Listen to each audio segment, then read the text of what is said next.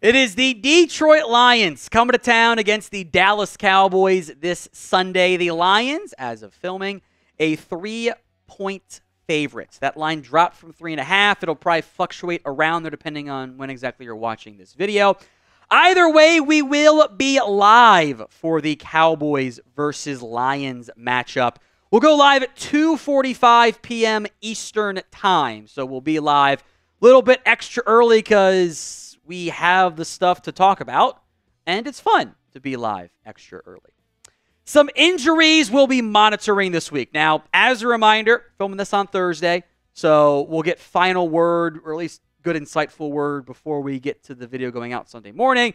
We'll put it in the description for you guys and probably do a short on it as well. But Daron Bland, trending towards playing, practice in full Wednesday and Thursday. Same with Caelen Carson. Same with Tyler Guyton. Eric Kendricks, though, and Nick Vigil have not practiced the first 2 days. Wednesday, Thursday, calf and a shoulder, a foot. If they don't go on Friday, maybe they list them as questionable still. I would be a little bit surprised if they were able to go. Now, Trevon Diggs missed practice on Thursday, but that was just because of illness. So I actually wouldn't be that concerned about Diggs not being available on Sunday. I think he will play, and potentially Cowboys have a fully healthy secondary for the first time in a long time. Zack Martin, meanwhile, didn't practice on Thursday as he appeared on the injury report with a back issue. It didn't practice Wednesday. That was just because of his normal rest. But Thursday, that back tightened up on him. Got to see what happens on Friday. If he can't go Friday, TJ Bass over there at right guard. All right, Micah Parsons, meanwhile, is not expected to play with an ankle injury. That is not a surprise. Maybe after the bye week against the Niners, he returns.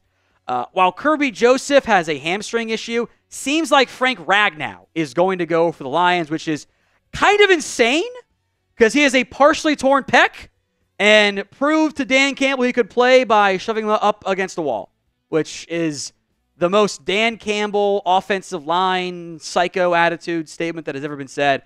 We'll see how effective he is, but it does sound like Frank Ragnow will be out there. Let's talk matchups to watch here. Number one, it is Aiden Hutchinson against the Cowboys offensive line.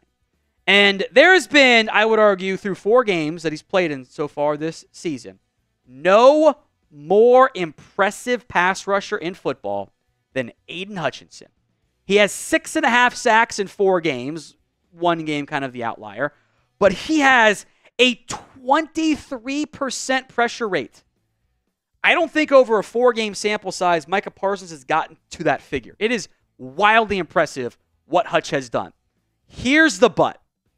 He has only faced backup offensive tackles. Now, in part because Lions have moved him around. They don't keep him just at left end over the right tackle like the Steelers do TJ Watt. They moved him around, and they have gotten him against the weak offensive tackle and let him feast. So he will probably face plenty of Tyler Guyton this week, but he'll probably get some reps against Terrence Steele as well. Got to hold up against him and help and chip and all those things because that man is going to be one of, if not the best player on the field when he's out there. He is an absolute star. So what is your confidence level in the Cowboys beating the Detroit Lions? It's a pinned comment on today's show, so if the ad comes on YouTube, take advantage of it. Head down there and let me know. 1 to 10 is your scale. Matchup number 2 to watch. The deep ball from the Detroit Lions against the Dallas Cowboys. Now, so far this season, Jared Goff has hit 2 deep balls all year. Both of them to Jamison Williams. And Ben Johnson is a very, very smart coach. I love him as a head coach candidate for this own team down the line if it comes to it. I would also say this. I would bet that they are going to straight up steal the Saints play-action deep shot. And they're just going to say, Jameis Williams, go run a deep post, outrun everybody. So Malik Hooker, Donovan Wilson, be in the right spot this time. We'll stick with the receiving core here. It's the sun god, Amon-Ra St. Brown, against Jordan Lewis. Now, I will preface this by saying, if you haven't paid attention to the offseason, you might have missed it. On his podcast, Amon-Ra St. Brown, who is an awesome slot receiver, one of the best in football, and has had a very good start to the season so far as well, said Jordan Lewis said some wild stuff to him during that Cowboys-Lions game, kind of took St. Brown aback and kind of shook him up a little bit and was surprised by it. So Cowboys media asked him yesterday, hey, what'd you say to Amon-Ra St. Brown? And Jordan Lewis said, I honestly don't remember what I said. Sometimes I just black out and just go somewhere else with it. But if I said anything disrespectful, I'd probably say it again. All-time quote, man. That is unbelievable in the most positive way possible. I freaking love that. Because you know what you need to be when you're an undersized nickel corner in a Mike Zimmer defense in particular? You got to be an MFing dog. And that is what Jordan Lewis is. He is tough. He is physical. He is your high-energy tone setter. You saw him get into George Pickens said that wasn't even his guy. He wasn't even guarding Pickens that much. J. Lou has been awesome this season. Physical run support defender for a nickel. Has allowed 74 yards on 19 targets all year. That number is going to go up against Amon-Ra St. Brown. But it will be a critical matchup for the Cowboys to win. Now, today's show is made possible by Prize Picks. It is the best place to get real money sports action. Over 10 million members and billions of dollars in awarded winnings. Prize Picks has made daily fantasy sports accessible to all. It is available in over 30 states, including California, Florida, Georgia, and Texas. You just pick more or less on at least 2 players for a shot to win up to 100 times your cash. You can also do their flex play. I love the flex play. You pick 2 out of 3. That way, in case you get one wrong, you still come out on top. You've also got injury insurance. If somebody goes down, you are okay. Caleb Williams, more than passing yards. Darnell Mooney's been off to a very hot start, so far this season. I also really like the Tony Pollard more than line because the Colts defense is bad against the run. And he's coming off a pretty good game, too. Go to prizepicks.com/CLNS. Get $50 instantly when you play 5. You don't even need to win to get the $50 bonus. It is guaranteed. It's prizepicks.com/CLNS and use code CLNS to get $50 instantly when you play 5. Number 4 matchup. It is CeeDee Lamb against the second half and the defenses in the second half he has faced. This is a pretty startling stat you're about to see on screen.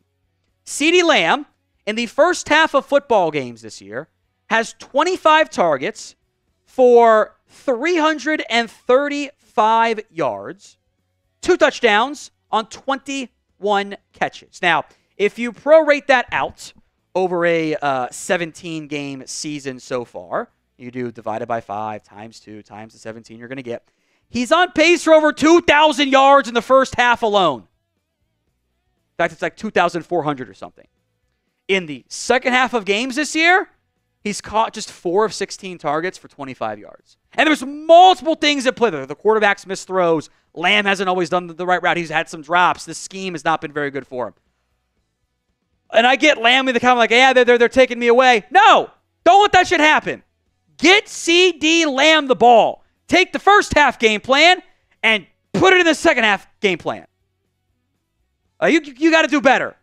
And the targets are very high quality. They're almost always like last-minute throwaway, low passes under pressure stuff. Like, you got to get more going for Lamb in the second half of games. You're playing good teams now against the Lions. Got to get them involved in the second half. Have to. Now, the prize picks more than less than for CeeDee Lamb is 82.5 receiving yards. So will he get that? M for more, L for less. Go vote in the comments of today's show. Next matchup to watch, the Cowboys front against the Lions run game. Cowboys run defense has been much better the past 2 weeks. This is a much tougher test they're about to face because the Lions don't just run the ball with a pretty good volume, they run the ball pretty efficiently. And they can get to the edges. I honestly, I really just, like from a pure football perspective, I really just enjoy watching the Lions ground game concepts. Like, Ben Johnson is not stuck with just like a couple play calls. He gets very creative. He uses motion almost exactly half the time on run plays versus passing plays. He does a lot of good stuff It is going to be a very, very challenging task for the Cowboys to stop that ground game. On the flip side, you like to get something similar to what you had last week out of Rico Dowdle. The ability to run the football when opposing teams dare you and to not be one-dimensional does still matter. I'm not saying become a team that goes run, run, pass every play. Please, God, don't. But you want to have some more play action? You want to make life easier on your offense in general? When they start doing too high shell stuff and they're trying to bracket and cloud up and flood the zones towards the area of CeeDee Lamb and stuff and like try to take him away, and they do that too high shell, too deep safety stuff, what a great way to do that is run the ball. Now, you haven't been very effective. Do some more on that front. So there's more rushing yards in this game. C for the Cowboys, L for the Lions. Let me know in the comments of today's video. Number 4 is Chauncey Golston, the defensive end. And you're not going to have Micah. There's no Tank Lawrence. There's no Sam Williams. There's no Marshawn Kneeland. The only defensive end who most people thought was going to be on this team is Chauncey Golston. That's the only man left. He is your best backup of your backups that are playing. You're down to your 5th end. It's not a good spot to be. He's got to play well against Detroit. Now, he's got a hell of a matchup with Decker and Penei Sewell out there.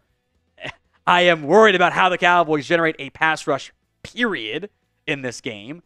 You might have to blitz more because when Jared Goff has time, he will light you up. He is great when there's no pressure. When things are on time, he is awesome. It's when he's not on time that things go badly.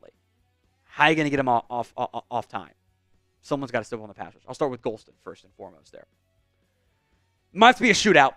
Might be how you win this game. So Jake Ferguson, let's go, buddy. He's been fine this year. Don't get me wrong. Missed the game with the injury, so the per game numbers are actually not bad at all. But he hasn't yet found a touchdown. And the Lions linebackers in particular, and it works more often than not, so you're okay kind of playing by this double-edged sword. They're a pretty aggressive bunch. They will bite on play action. So you can hit some of those play action shots. Maybe you hit a little seam shot to your tight end that you love to throw, or the waggle stuff. Maybe do kind of a deep crosser off the play action backside to Ferguson. That stuff could work pretty well for you. Number 2 player to watch, Donovan Wilson. All right, bud. You've missed tackles back-to-back weeks that are kind of big.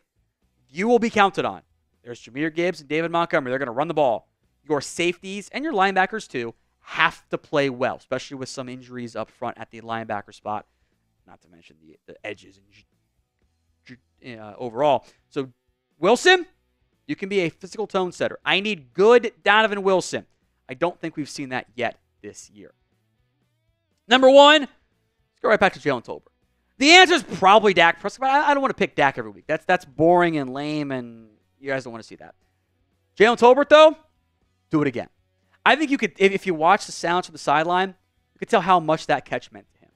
Like it was the culmination of I am here, I have arrived, I have confidence, and then the quarterback could trust him to make the play, and good things happen.